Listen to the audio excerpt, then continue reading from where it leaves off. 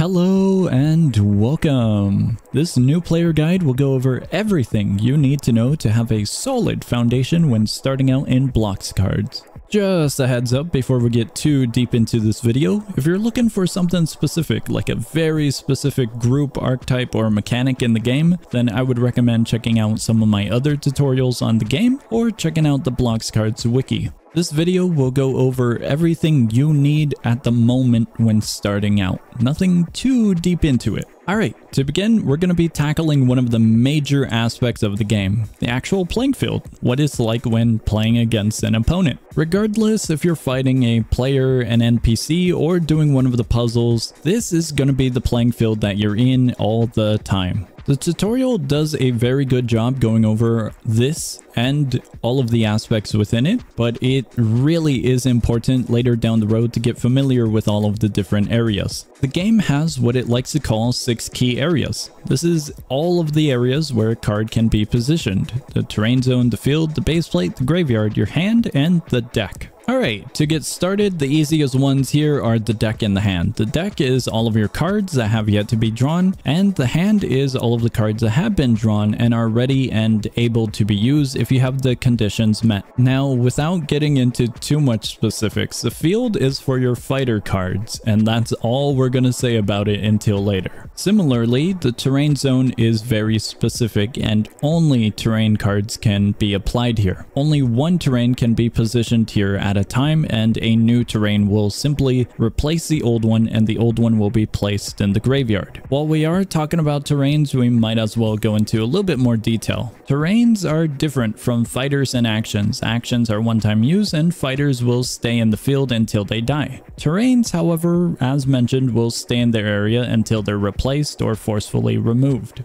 Until either one of those conditions happen, the terrain will activate every single turn. The base plate is a very special area where cards positioned in it can generate studs. You can only place one per turn by discarding a card, and that first card you discard will be placed in the base plate. Any additional cards that are discarded will be placed in the grave. Unless it's a new turn, then the first card will go into the base plate as mentioned. Additionally, any cards that have been used that are terrains or actions will go into the graveyard. Specifically, terrains that have been replaced. Lastly, any killed fighters will be placed in the graveyard as well. The reason I mention without getting into too much specifics is because there are a huge amount of cards in the game. Specifically, I believe it's over 4,000 different cards, and with that comes a huge plethora of different mechanics. Additionally, the field does act as a confirmation area, so if you do drag an action card or a terrain card up to the field, it will count it as you saying, yes, I confirm that I want to play this card. Speaking about cards, cards are going to be the next topic that we cover. It should be obvious, but in a game with so many cards, one of the best ways to learn about the game and get better is by reading the cards. Hovering over a card will give you a huge amount of information, possibly more information than what you might expect. If you're only expecting the health and power, well, there's quite a bit more. For example, the rarity can be very important. Knowing the rarity of the card can determine how many more copies of that card your opponent might have. Additionally, you'll have other aspects such as the cost, any conditions, and any mechanics associated with the card. There are a few small pieces of information that I want to cover real quickly before we get too far ahead of ourselves. Alright, this first piece of information is going to sound super obvious at the start, but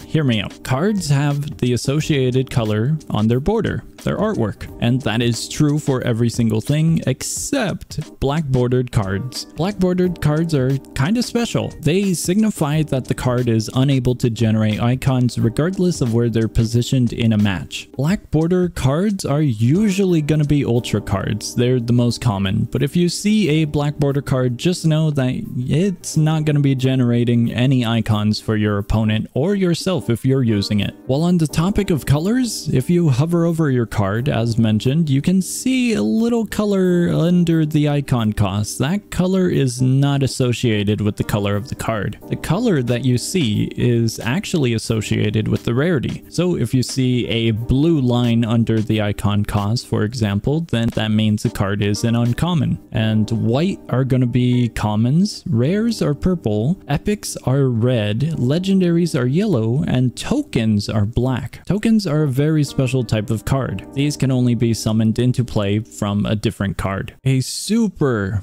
common example is going to be doges. Doges can summon in some tokens, and these would be the regular doge. Now, why is this important?